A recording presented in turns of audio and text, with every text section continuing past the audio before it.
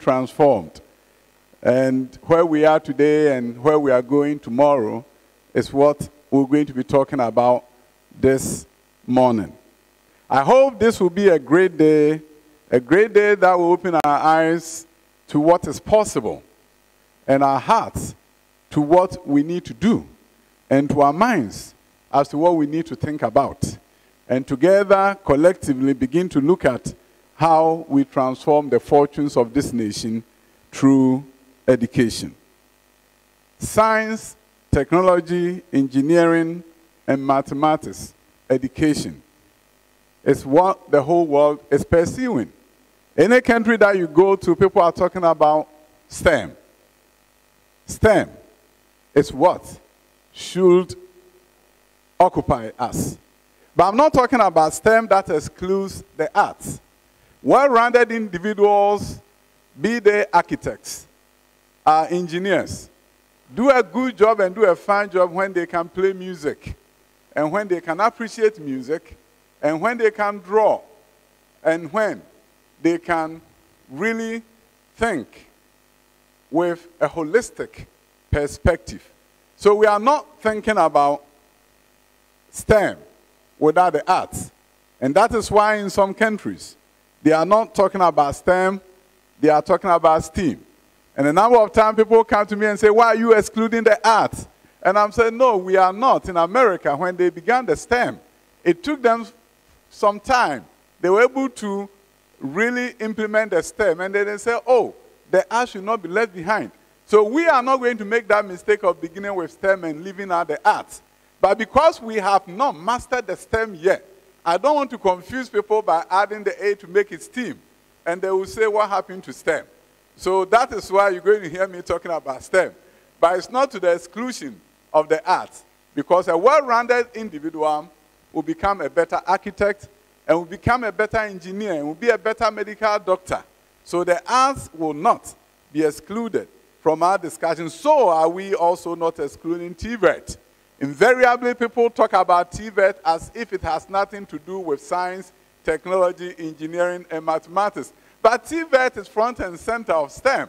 And the German TVET that transformed their fortunes was not the TVET that excluded innovation. It wasn't the TVET that excluded science, technology, engineering, and mathematics. It was TVET that infused science, technology, engineering, and mathematics, so that in the garage of an individual, he'll be innovating and inventing. And when they invent and create a model and design and build it, that became the reason why Germany used TVET for its socio-economic transformation. So in Ghana, as we hear more about the present agenda for TVET, it is not to the exclusion of a strong foundation in science, technology, engineering, and mathematics. And that is why the best TVET innovators of this nation shouldn't be the ones that we think are not sharp enough to do the general arts, and therefore I say go to STEM. No, they should be our best minds. Our best minds should be the one engaged in TVET, because that is where we need the implementation, innovation skills built on the foundation of science, technology, engineering, and mathematics. I know my speech writers always are concerned that I'll go off the script. So as I said the last time I came to UST, I'll help them a bit by reading some of the things that they wrote. But at a point, I may be off the script. And we'll talk about where we want to get to as a nation. So as speech writers, for you to be happy, I will put on my glasses. I'll put on my glasses, and it makes me look different. And then look at some of the things you have written.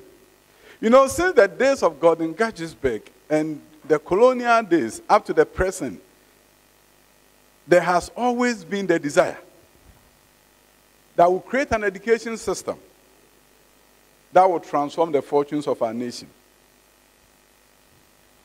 Recently, not too long ago, I had a wonderful opportunity of sitting in a meeting at the Ministry of Education. We received some guests from South Korea.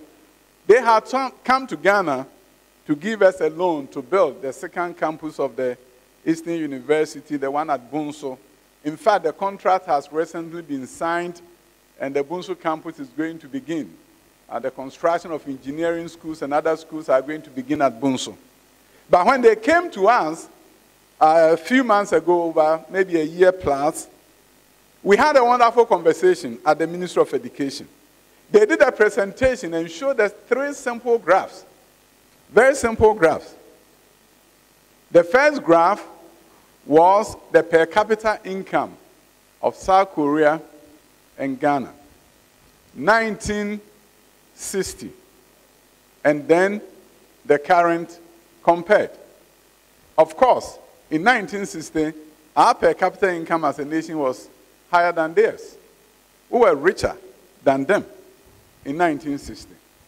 Then they showed us the current, and of course, they are way up there. We are not even close. Then they asked us in the meeting, why do you think we got ahead of you? Because you were richer than us in 1960. Our per capita income there was $189 and theirs was $154. And they asked us in the room. And it was an interesting conversation. Interesting conversation in the sense that if somebody comes from his country and asks you, how did I become richer than you? And why am I better than you? It's an uncomfortable kind of conversation. But in that conversation, they asked us. And of course, we couldn't respond. And they showed us a third graph. And the graph was comparing the gross tertiary enrollment ratio of Ghana and South Korea. And I want to break it down so that everybody in this room, by the time you leave here, if you did not know, will know what is the gross tertiary enrollment ratio of a nation or a community. I always use the example of a village in my constituency called Bonkoko. So if you visit Bonkoko and you ask the chief of the town, Nana, how many of your youth are between the ages of 18 to 22? And if Nana responds that I have 100 of them, let's assume for the moment that he has counted already. And he knows that he has 100 youth between the ages of 18 to 22. And if you ask a follow-up question, Nana, how many people are at the tertiary education level, irrespective of age? If Nana responds, I have 10 of them, that means Bonkoko's gross tertiary enrollment ratio is 10%. 10 people in tertiary out of 100 between the ages of 18 to 22. Why do we say gross? The number at the top, the 10, is everyone. The number at the bottom, the 100, is just for those between 18 to 22. So it's gross. If we wanted the net, then we only look at those between 18 to 22 who are in tertiary. But long story short, if you have a gross tertiary enrollment ratio of 10, and another community has 20%, the community with 20% is going to be better off than the community with 10%. A country with a gross tertiary enrollment ratio of 80% is going to be better off than a country whose gross enrollment ratio is 18.8%. So when the South Koreans showed us the third graph, it was the gross tertiary enrollment ratio of Ghana and that of South Korea compared. And if you look at the bar graph, we were not nowhere close to them. At that time, our gross tertiary enrollment ratio was 16%. Today it's 18.8%. But the South Koreans is 96.3%. So they told us the reason why we are in Ghana to give you the loan is for you to move up your gross tertiary enrollment ratio. Because if you don't move this up, there's no way you can transform the fortunes of your country. They say you may wish that you become like us, but if your gross tertiary enrollment ratio doesn't move up, if you don't move up to the point where you are 40%, 50%, your growth will not be sustainable. There will be backwards and forward swings. Times the economy is good, times the economy is not good, because you don't have the critical mass of people who can change your country. So when we talk about the gross tertiary enrollment ratio, it's one important metric that if you can track, you know your country is changing. So Ghana is 18.8%, South Korea is 96.3%, and that is why the President of the Republic, Nana Addo Dankwa Akufo-Addo, during the last State of the Nation address, told the country that he wants to move the gross tertiary enrollment ratio of Ghana from the current 18.8% to 40% by 2030. That is his charge to me as the Minister of Education and his charge to us as a nation, that we need to move these numbers up. Mauritius is 40%. And all those nations that hit 40%, you see transformation. You see that the country is really changing. But it is not just increasing the numbers. It's equally important to look at what the numbers represent. If you move it to 40%, how many of them are pursuing science, technology, engineering, and mathematics? And why do I say that? Because around the world, all sectors of the economy, the labor force is growing by 4%. But that of STEM, science, technology, engineering, and mathematics, is growing by 14%. So when your country produces the requisite manpower in the form of engineers, medical doctors, and other fields that are very much needed for socio-economic transformation, then you transform. Last evening, Sunday, after church, I was in the office.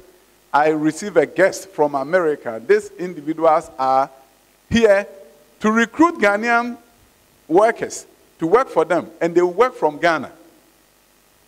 They work from Ghana, and they will receive international salaries. And what that they are saying is that they need individuals who can do programming, who can do engineering programs, and once they can have them, they will be managing companies right from here. The world has changed. And we have to change in order to keep up. We can train the labor force that will meet the requirements of our nation and also meet the requirements of the global workforce. Position us as a nation to see total transformation. So when we talk about the gross tertiary enrollment ratio, how do we move up the gross tertiary enrollment ratio when secondary education numbers are not moving up? So when you hear about the free senior high school, it's not a campaign promise. It's not just a gimmick to really throw dust in the eyes of Ghanaians because the president promised and wanted to at all costs execute it. You hear about double track, and some people will say, why do you have to spend all your time on this? How do you move up the gross tertiary enrollment of your nation when the vast majority of your youth don't have access to secondary? I always say that in this country of ours, in terms of talent, we have 2 ponds. If talent was fish, you can say that we have 2 fish ponds. We have the pond for the rich and the advantage in society, and the pond of the poor and deprived. In the pond of the rich and advantage, their children are well-to-do. They get to become medical doctors, they get to become engineers. The nation uses their talent very well to support the socio-economic transformation agenda. But in the pond of the poor, we have talent there that has not been tapped. We have people who have so much potential but will not get the opportunity to sit in this room. So when free senior high school is being implemented, it's being implemented with the focus on making sure we can tap into the talent of all.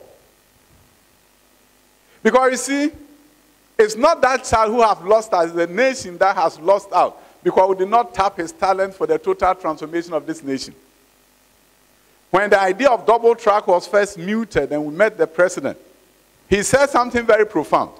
The president said something, he said, if using double track will enable you to educate the vast majority of Ghanaians, go ahead and use it. Because I don't know from which village a great inventor will emerge whose ideas will change this nation forever. So create an opportunity for everyone to be educated. And out of that, we may find someone who may be the next Einstein of Ghana, of Africa, and of the world. In various communities around the world, in the Zongos and in the villages, are raw talents. Individuals who God has endowed with great talents and great ideas, and if we can nurture them, our nation will change. So today when we talk about STEM, science, technology, engineering, and mathematics, we are not simply talking about people pursuing science, people pursuing technology, people pursuing engineering and mathematics. No, that is not STEM. The concept of STEM is using all these ideas to solve problems and innovate, build new schools that may look different, using new technology, building, construction aspect of things, and not just that, programming, engineering, manufacturing and assembling of vehicles. Great ideas that will change the fortunes of this nation is going to come when we train the youth to use ideas from all these fields in solving the world's problems and challenges. So you see, the world went through the first industrial revolution. During the first industrial revolution, James Watt in 1789 invented the steam engine. It led to industrialization. That was during the colonial era. We missed it. Then came the second industrial revolution, electricity, which led to manufacturing on a very large scale. Our nation was not front and center of that. Then came the third industrial revolution of 1969. Invention of computer and electronics leading to automation. We missed it. Now we are in the fourth industrial revolution, the fusion of the physical and biological. The Internet of Things. Be able to sit here and log into a home and see what is in there. Check even what is in your refrigerator. Enter your house with the biometric identification, which is your eyes. The fusion of the biological. The world is changing. The fourth industrial revolution is requiring, which is the Industry 4.0, is requiring that we do Education 4.0 in response to the fourth industrial revolution. So things are shifting. Things are changing. And what do we need to do? What we need to do is to change our education system to meet that need. And to meet that need means that we need to focus on STEM education. We need to train the young men and women who lead the world in science, technology, engineering, and mathematics, who lead the world in critical thinking, who lead the world in innovation. And that is the kind of education system we need to create. But make no mistake about it, we are also fully aware of the challenges facing our education system. So for those who think, hey, how can you do all this time when we have these challenges? The president, the ministry is fully aware of the challenges. That is why during the last 4 or 5 years, there has been massive construction in the secondary education space. There are a number of dilapidated schools that have been reconstructed, because we know we have to do a good job at that in order to lay a strong foundation for STEM education. Ghana will be a great nation because we engage in STEM. Now, the foundation of STEM, as I've already pointed out, now let me go to the script.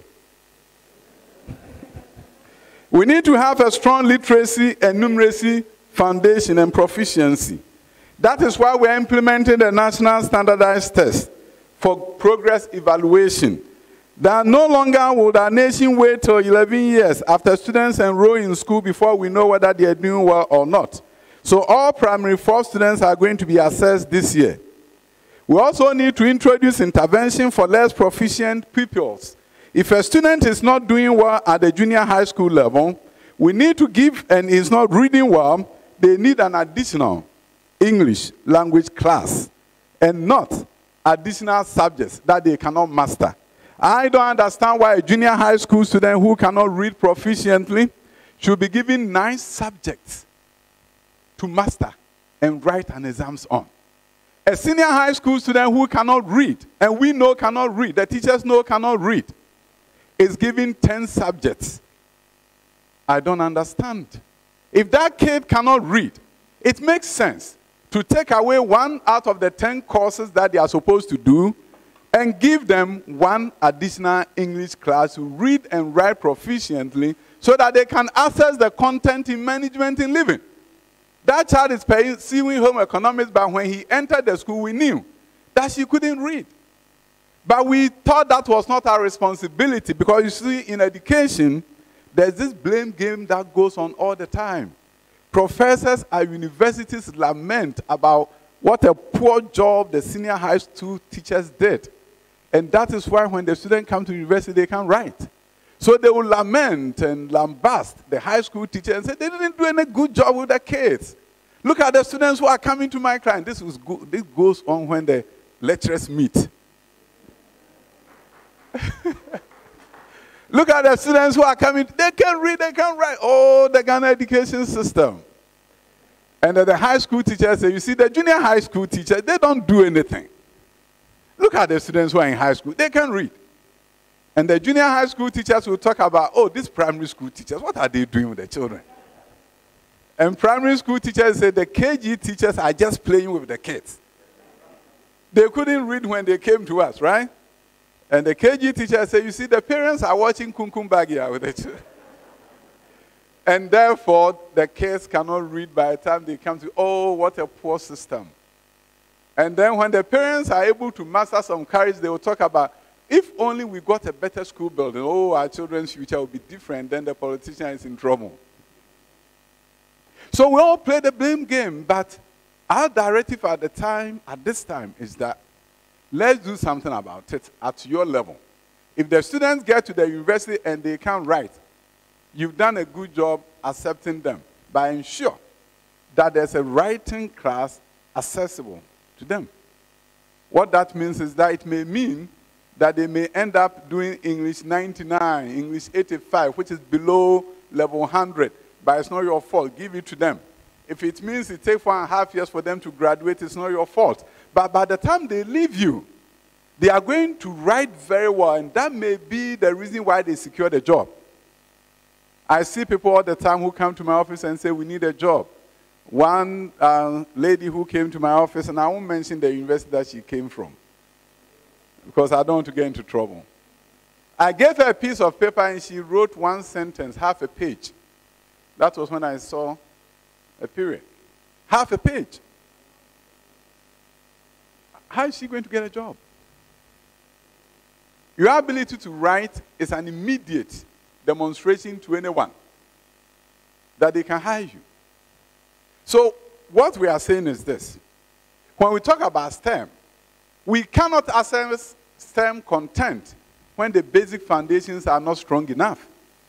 So we have to understand that certain things must be done right for STEM to play its rightful role in the socio-economic transformation of this nation. Let me go back to the script. We have to address incentives for teachers in rural areas. Ghana Education Service is working on this issue, and I want them to speed it up so that that system can be created. So that there will be no school in this country without a teacher. No classroom without a teacher. Every student who enters a classroom deserves a teacher to teach them and deserves a qualified teacher. So we're working to make sure that this is the reality of the Ghanaian situation. There are times when I get phone calls from community leaders, from chiefs, who will say, out of the 6 teachers that are required in my village school, only 3 are there. And I don't think that is the way to go as a nation.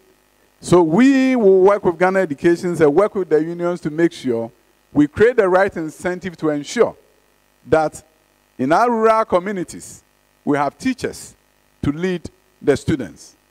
We also are developing a system that will allow us, student information system, which will allow us to know the attendance pattern of students from across the country. If students don't go to school, they can learn.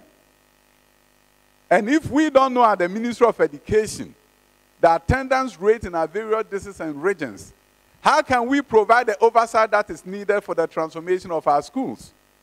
So our student information system is going to change the situation from where attendance is taken in registers and nobody does analysis of it. And if you call a district director doesn't know the attendance, the average daily attendance of the schools in his district or her district. That will be a thing of the past. The foundation has to be strong. And we need to make sure that we are using technology to ensure that we can provide the oversight that is needed. And once we have that foundation, where we have teachers in every classroom, where we can track attendance in every school and every district in every region, then we are laying a strong foundation that will make STEM education a true reality for our nation. And that will bring about the transformation that we need to see everywhere in Ghana. We also have to avert our minds to the fact that there's a yawning gap between achievements, half of our nation against the other half. The northern regions plus OT and Volta, compared to other regions in the south, if you do the analysis, you're going to see that there's a gap in outcomes. And I've been directed by the president to ensure that we bridge this gap, and that the north, together with OT and the Volta region, will perform as well as the south. And that will be a future that we all need to seek. Because you see, it doesn't inure to anybody's benefit for parts of the country to underperform, while the other half does well. The whole country should be doing well. No region, no district, no community should be left behind. I've always asked myself, if you go to a community and you look at primary 4 students, and if 90% of them can read and write, what will happen to that community? And if out of that 90% from primary 4, 90% will get to high school. And when they get to high school, out of that, 90% will get to the university. What will happen to that village? There will be total transformation. We have received commitment from various agencies that want to support us in that agenda, in what we call the Communities of Excellence program, to begin to take a look at how do we help communities to transform their fortunes. How do we take a community and say that we have 90% of the students reading at proficiency levels? And by the way, when we talk about that, for those of you who are gathered in this room, it may be that you can't even associate with it because your children are reading proficiently. But that is not the case. Around the world, 87% of 10-year-olds cannot read proficiently. In this country, in 2015, an assessment was done of all primary 2 students. And at that time, only 2% could read proficiently. And even now, we will not get more than 15% reading proficiently. That era must be over, and it should be over soon. That our literacy levels will improve. But why is it that we are talking even about this in the 21st century? It's because we've not been measuring to even know what is going on. So when the primary 4 students, age 10, does the national assessment, it is going to give us a good idea of the proficiency levels in literacy and mathematics for our 10-year-olds. And that will be a wake-up call for all of us to begin to sit up and begin to do our job in such a way that the foundations will be strong enough for those students to also perform. And then that then gives us the foundation that enables us to do STEM and do it very well. I want to lay this foundation before we move into how STEM is going to look like in the coming years. But if we don't get the foundations right, STEM education will not inure to the benefit of all. Some will progress, others will not, and will be creating 2 Ghanas. Ghana for the rich and Ghana for the poor. And Ghana for the poor will have talent bottled up that will never come out to be used for the total transformation of our nation. And that will not be good for our country. So when the president directed as part of the free senior high school that top schools should reserve 30% of their spaces to students who went to public school, it was to ensure that we do not create 2 Ghanas, that there will be 1 Ghana, where the child of the cocoa farmer, the child of the fisher folk, will be able to gain access to Mfansipim or any other school, top performing school for that matter. So that agenda of the president, the free senior high school, the double track, everything that has been done is geared towards making sure that we create 1 Ghana. A Ghana where a child will have the opportunity to realize their fullest potential, irrespective of their parents' income status. Now we talk about discipline in our schools. Strong discipline regime should prevail. This morning I had I'll say, a very sad moment talking to the parent of Sam Unauthorized, a student who was stabbed to death at Konongo Dumasi. Very sad moment indeed. Group of young men thinking. A young man thinking he's in Form 2, so he should direct what a Form 1 student should do. This has been something that has been part of our school's culture, and the time has come for it to end. Homoing is a relic of the past, and it has no space in this century. Students go to school, and when they are new to the school and you happen to be in Form 2 or Form 3, you should be his keeper. We have to understand that we are each our brother's keeper and not our brother's oppressor. We need to make sure Form 1 students are welcome into our schools and they are not oppressed by those who have been there for 2 years or 3 years. That homoing should not be allowed to continue in our schools. Some have been maimed by their own kind. People who are supposed to be their friends begin to oppress them. And that environment does not allow our schools to really go for the optimum in terms of performance. Because when children are afraid every day, how can they learn and how can they achieve? So my heart goes out to the family, and we are going to do everything together with the law enforcement agencies that even though we've lost a great person, a great son, justice will be done. So we want to serve this notice to all students that when you see the young one coming to your school, you are to create a welcoming environment for them and not an environment of oppression. We must strengthen our discipline system, and that we will do to ensure that we have better outcomes in our schools. One area that I'll talk about before I jump into the real meat of our presentation is going to be how do we strengthen our lower secondary education level, which we call junior high school. I'm on record as saying junior high school is the weakest link in our education system. Why? Before 1987, there was something called Form 5, O-level, something called Sys-4. And we all remember that family. After you pass the O-level, you go to A-level. So we have 7 years of quality secondary education. In your O-level school, you get the opportunity to go to the science lab, library. You have graduate teachers there who supports you. And that was the norm in this country before 1987. 1987 education reform came and our nation decided that we'll turn our back on the O and A levels and begin a new system called junior high school and senior high school. And they were going to be in different locations, which is done in some countries around the world. In some countries around the world, secondary education is done at one location. In some places, they are split. Lower secondary junior high school is at its own campus, and senior high school is at its own campus. Ghana decided that we're going to separate junior high school from senior high school. So the whole 7-year secondary education was brought to an end. Where did we go wrong?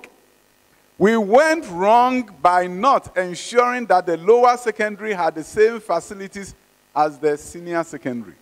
Because the country that we borrowed this from, the United States of America, they have a junior high school system, but the facilities there are the same as the senior high school level. But we decided that with a stroke of a pen, overnight, every village woke up and they had a high school in their village. Junior high school is high school. So all villages got junior high school. Some got about 5 of them. We did not even think in terms of consolidating them. We left the old middle schools that were elementary schools. We ran down buildings and we called them, you are now secondary. We never looked back to change them. So you go to various villages with about 11 junior high schools. None of them has a library. 9 of them has a science lab. And they wear the same uniforms as the primary school students. But we say to them, whether you like it or not, you are high school. Therefore, you are junior high. But if you ask anybody on the street and you ask them, how many years of high school do we have in Ghana? Invariably, you hear people say 3 years, because they don't recognize the junior high as high school, and rightly so.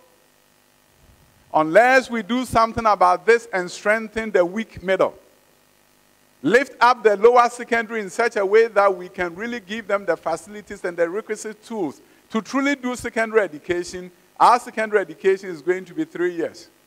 When we do the 3-year secondary without lifting up the lower secondary to combine and give a 6, we've created a very weak education system. And that is why the president has directed that I work on it.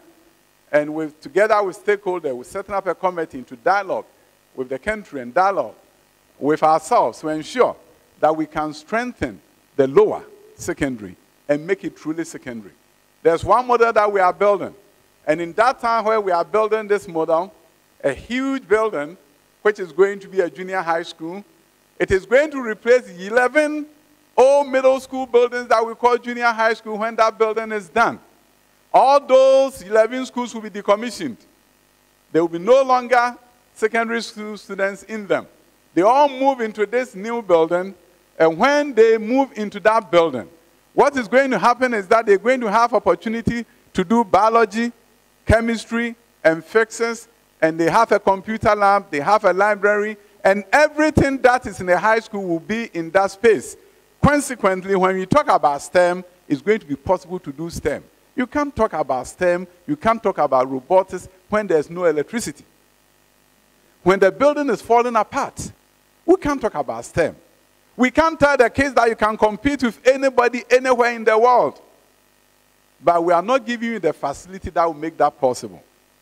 So STEM is predicated on the fact that we'll do a fantastic job with not just teacher training, but also with infrastructure. And by the way, Ghana has one of the finest group of teachers anywhere in the world. We have teachers who are so committed to their profession. If we put them in the right space and give them the requisite tools that the president is determined to do, the Ghanaian teacher will shine. And you clap for them.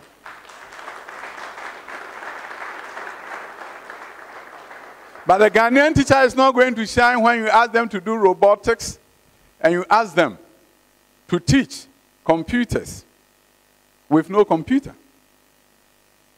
So we, as a government, we are truly committed to making sure the Ghanaian teacher get the requisite tools. To make sure the Ghanaian teacher is provided opportunity for professional development, professional learning communities. Provided opportunity for professional development and training as part of the school's instructional calendar. I met a teacher friend of mine at the high school and I asked him, how many times have you done professional development? He said, I had to pay to go and get training. And I said to myself, this is not right. As employers, we need to ensure that there's time set aside for the teacher to be trained. These are the foundations that has to be right in order for us to begin to look at how do we use STEM for transformation. So the infrastructure that we are doing is to reform systems that are already in place in our regular schools, as we also build facilities that will ensure that STEM can truly be practiced. So science, technology, engineering, and mathematics is a response. Our nation's response to the 4th industrial revolution. That is our education 4.0. An education system that will see to it that in our high schools, teachers are located in the classrooms and students go to visit them. In the current regime, students are in the classroom and the teachers are guests of the students. So you walk into a classroom and you see the walls of the school, and these are top-level schools. And you see on the walls are written various words. Lomoto was here. Jojo was here, 1999. Kojo Mensah was here some. And it will all be inscribed on the walls. And sometimes I look at it and say, wow, the classroom environment is so boring. So we are changing that. In the next term schools that we are operationalizing, you are going to see the teachers in the classrooms. You are going to see the smart screens, smart boards in the classroom. You are going to see all the artifacts provided so that the teacher can perform and perform creditably.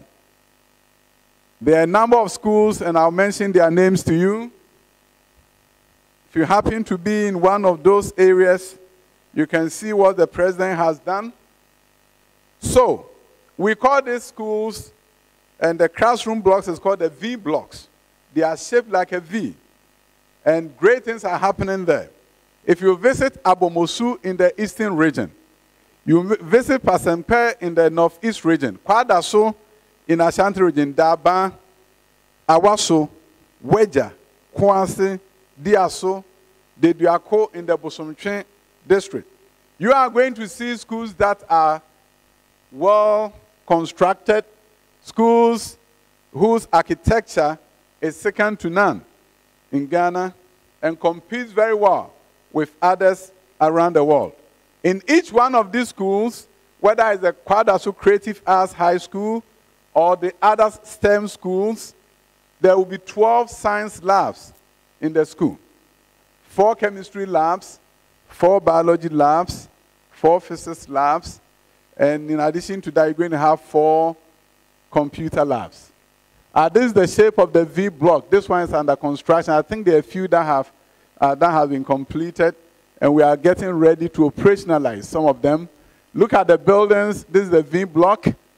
This one of the buildings are Pasempe in the northeast region. These are full-fledged boarding schools built by the present government to ensure that children can come here from all corners of the country. We have also ensured that in areas where there are E-blocks and there are no dorms, of course E-blocks didn't come with dorms, there are no facilities for students to come there and for the schools to be operationalized. We are building dormitory blocks so that the E-blocks can also be operationalized for the benefit of the Ghanaian student. Those resources that were used in building the E-blocks were the resources of this nation. And the president has directed that we do everything possible to ensure that in cases where the E-blocks were not built in the middle of town and the schools cannot be open because students cannot just walk there, as is the case of Drobonso. If you go to Drobonso, the E-block is in the middle of nowhere. And it's difficult for you to, we attempted to open the school, we only got 3 students. Nobody will select there because they can't even walk from the nearest town to the school. But the government is not going to wait for that investment to be wasted. And therefore, if you go to Drobonso today, a girls' dormitory block is nearing completion. A boys' dormitory block is also about to be completed. And once those dormitory blocks are completed, we are going to open the Drobonso E-block facility as a full-fledged boarding school for the benefit of this country.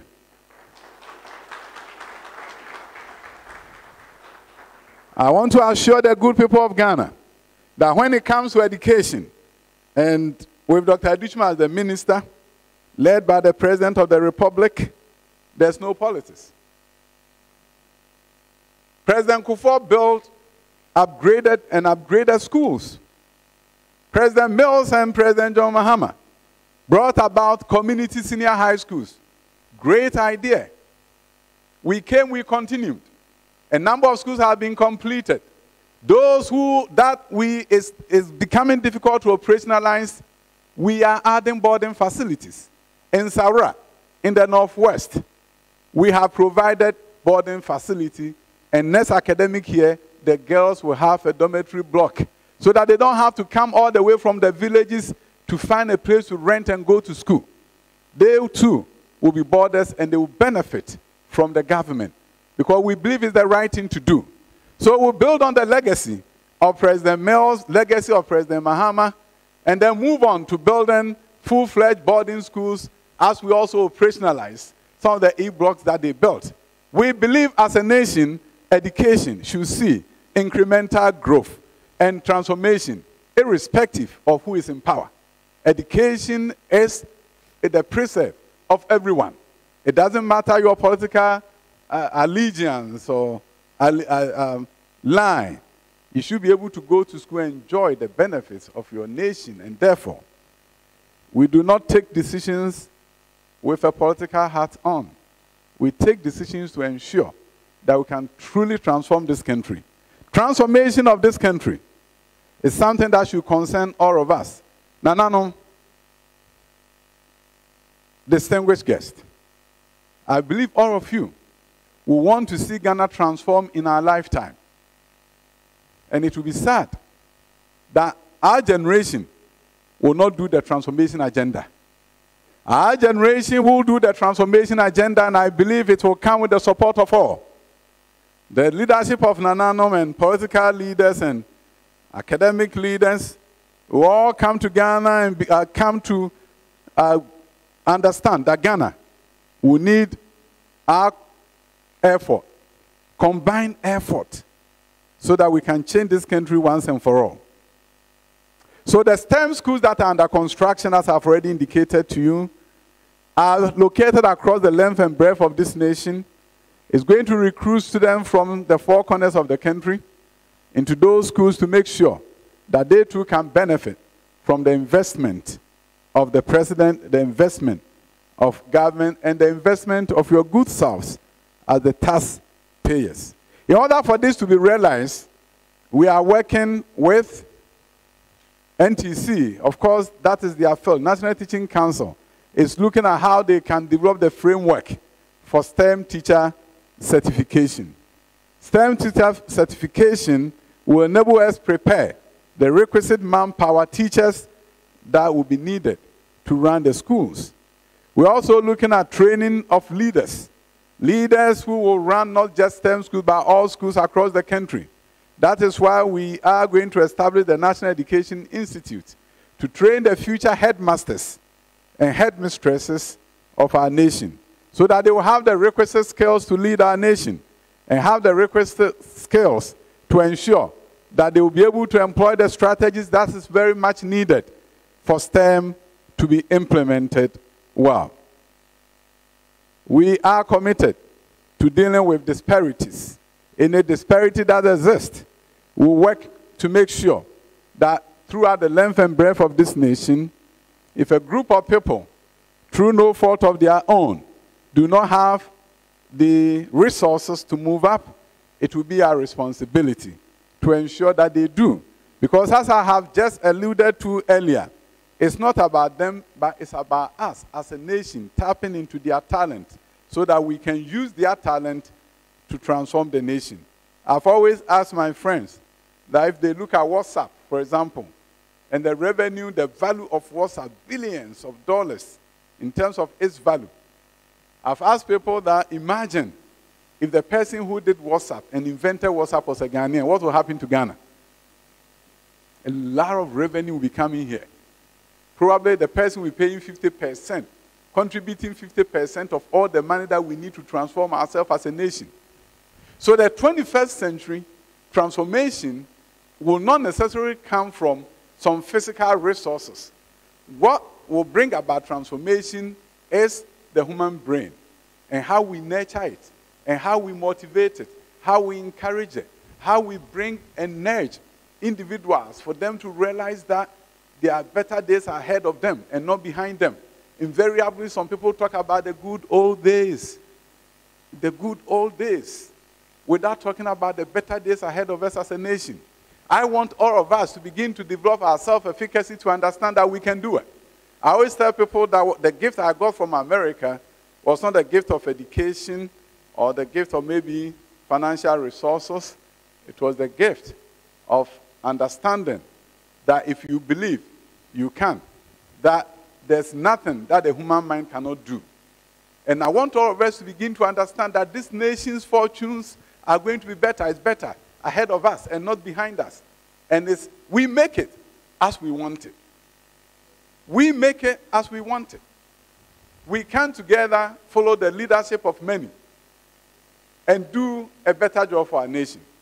So today I'm so excited I'm here at Academic City. I came to see this school when it was under construction. I had a wonderful opportunity of meeting with the innovators who actually brought this school to Ghana. And I saw their vision at the time, and I knew what they wanted to do, and I was therefore happy to support them. We need more Academic City university colleges across this country. The kind of work that is being done here, the innovation that is being done here, is the innovation we want to see at all our universities. And once we do that, we can transform this nation. But also cannot just talk about STEM at the universities without talking about STEM at KG level, primary school level, junior high school level, high school. Basically, we need to create a pipeline of STEM. Pipeline from KG all the way to the universities. And when that pipeline is created, that is when the transformation happens. In other jurisdictions around the world, students don't wait till they are in the university to talk about aviation science. They start from KG. And those schools that are visited, that talk about aeronautical sciences from primary school. So when the students begin immersing themselves in aviation, immersing themselves in engineering at that early age, by the time they get to high school, they know more than somebody who may have started engineering at the university. And those are the students, when they get to the university space, they are not there to memorize some notes for the professor. They are not there to take notes from, they are there to say, Prof, it can be done differently. When I was in high school, I did a project on this. And that is what we want to see in our university lecture halls. Lecture halls where the students will be bringing great ideas to the discourse. Lecture halls where students will say, I think I can do this. We can invent something. And that is what we want to see at the universities, but we cannot get there without beginning from the lower level possible and providing an avenue for students to get to that destination. We cannot get there if we do not look at gifted and talented education, something that other countries have done, and it has benefited them tremendously. Hong Kong, South Korea, United States of America, they have all done gifted and talented education. And what is it? Have you seen a child on the street who has invented something and you are fascinated by it? We all see it on social media all the time. We see a student who built a car, and people were fascinated. And they were saying, wow, this student is a genius. And sometimes they will forward it to education minister. And I get it, and I look at it, and I get frustrated because I don't have a gate school for this child. We are now working with Cabinet, and very soon we'll continue with our stakeholder engagement to make sure that gifted and talented education will become part of the Ghanaian education ecosystem. You see, research has shown that 5% of every population anywhere in the world is highly gifted. 5%. It also shows that 10% of the population, irrespective of where they were born, are gifted or talented. Or gifted and talented. Some of them may be special needs students. And sometimes we don't think they are gifted. Tell you the story of a young man called Gordon Butler. I had a wonderful opportunity of working with him from primary 6 all the way to high school. Gordon Butler walked into my school, and he had to take a placement exam, and Gordon Butler froze. He couldn't write. He couldn't write. And the mom came to me, the dad actually brought him for the placement exam in one of my schools, and he came to me and said, my son is so smart, I don't know why he's crying and will not write. Gordon Butler was autistic. But when Gordon Butler came to my school, we began weekly learning celebration where we recognized students who were doing well in school. And Gordon was always the best student in mathematics and science. Week upon week, he was getting awards. But he was struggling in English and history. He could not write well. In all exams, we had to give him more time. Homework and classwork assignment, Gordon Butler had to get more time. We crafted an individualized education plan for Gordon Butler. Long story short, by the time he reached 12th grade, when he was graduating from my school, he was the top performing student in history and English. Because the school created an opportunity for him to grow. And boy, growing he did. Today, Gordon Butler is a mechanical engineer. But his story probably wouldn't have been the same had it not been in a system where every student with learning disability had an opportunity for their talents to be brought out through the crafting of an individualized education plan. So as we embark on the STEM agenda, we embark on it without thinking about just those who we think perceived to be gifted, and we're not looking at those who may be gifted, but their giftedness is not coming out because they may have a disability. So we need to all avert our minds to the fact that we have work to do, and gifted and talented education, including those who may have learning disability that may still be gifted, will be something that we promote as a nation. And very soon, as we dialogue more and look at the way to go, we are going to create a GATE education program that will ensure that the very people with gifts and talents, who are gifted and are talented, are leading, and that we are creating an environment for them so that their talents can be used for the benefit of our nation. If God has given us these individuals in our midst, people who can innovate and create, and we are not giving them the opportunity and creating the environment, it's our loss as a nation. And we will not continue to lose out on the great talent that is bottled up in certain individuals. You probably may have heard me talk about my favorite group of people in high school, those who are doing visual arts. Visual arts students. Why am I talking about them all the time? There's a young man called Kojo Mensah. He had a dream. And in the dream, he was speaking with God. Very interesting encounter with God. God called Kojo Mensah and said, Kojo, and he said, God, and he said, you know, you're going to be the world's best engineer. And he said, God, you don't know me. And God said, I know, I created you. Why do you say I don't know you? He said, God, I'm a young man growing up in Ghana. I'm in high school, and I'm doing visual arts, so I will never be an engineer. But God knew that Kojo Mensah was going to travel to America.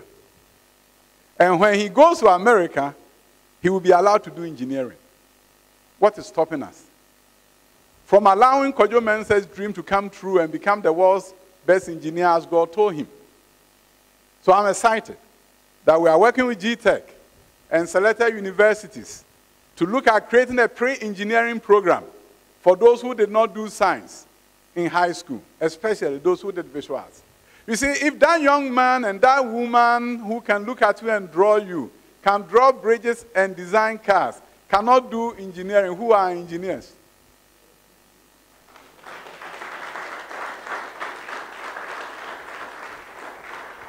When we ask those young men and women who can draw and innovate, and sometimes we push them into it, and in the process they develop their unique talents and they can design, they can do a whole lot of things. But we say, Yes, you need them to know physics, you need them to know chemistry, you need them to know advanced mathematics. But why can't you create a pre-engineering program where they can prove to you that I can do the math and I can do chemistry and I can do mathematics, I can do physics? And if they can prove to you, what stops you from allowing them? What do you lose? Me, I don't understand. I really don't understand. I don't understand why you should put barriers in the way of talent and talented individuals. So Ghana is going to see a new dawn in that area to make sure we can put all our talents to use for the benefit of this country. Instead of saying no to them, say yes and motivate them. And I want that to be the work that we all do. So, coming back to STEM again. In the high schools, there's going to be a new pathway. We are working on this. You know, we always talk about, maybe you've heard the story of making sure 60% of the university's enrollment is in the STEM fields, right? Have we all heard that? We write those speeches for presidents to read all the time. We lie to them all the time. My professor is laughing. We lie. We do a national education strategic plan, and we say that 60% of all students in the universities will be pursuing STEM. Recently, I asked my directors, the one in charge of, they call it SRIM, right? Research. Divine. I asked Divine, give me some data on the percentage of students who are pursuing science at the high school. And it's averaging about 12%. How do you change 12% to 60%? I don't understand. You go to Savannah region, and only 4% of the students are doing science. How do you change 4% to about 60%? It's impossible. But we've been lying to ourselves. Unless we create an opportunity for more students to pursue science at the high school level, the universities cannot be held accountable for increasing STEM enrollment to 60%. We can't hold them accountable to something that we have not created an opportunity for them to do. And that is why we need to begin to look at how do we create also a STEM pathway. In addition to the science, can we have some students pursuing computer science, pursuing engineering, pursuing aviation and aeronautical sciences at the high school level, so that together we have a large pool of Ghanaian young men and women who are exposed to STEM at the high school level. And that is what will give us the opportunity to create the 60% that we are looking for at the university level. So you're going to see various pathways created. Students will have opportunity to pursue programming, computer science, and do network engineering as electives at the high school level. And that is where the symbiosis between TVET and STEM becomes very clear. Because TVET students will pursue engineering, and those who are in our regular so-called grammar schools will also pursue engineering. Because if they are going to the university and from our grammar school they can do engineering, what stops us from introducing engineering to them at the high school level? So they can do engineering drawing at the high school, and built into this, the universities can create an accelerated learning program. So if that student did engineering drawing in high school, why should they do engineering drawing at the university at the same time? So by the time they get to the university, there may be some engineering courses that the universities can waive for them to accelerate the education adventure. I know a number of students who have tried to do the WASI at the end of Form 2. I know we frown on that, and even there's a GS policy against that. But the students are saying to us, why are you wasting my time? I think I know enough by the end of year 2. And we are saying, no, you can't. You better not. And if you do, we'll expel you from the school. Some students have been suspended for that. But in other places around the world, there's opportunity for acceleration in such a way that if you're super bright, there are some advanced courses that you can take.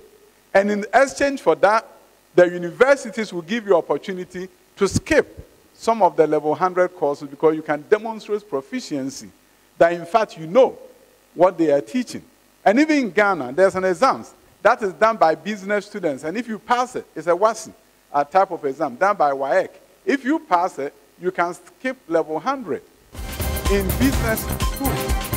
So it's not new to this country. But why are we not creating similar opportunities for other folks?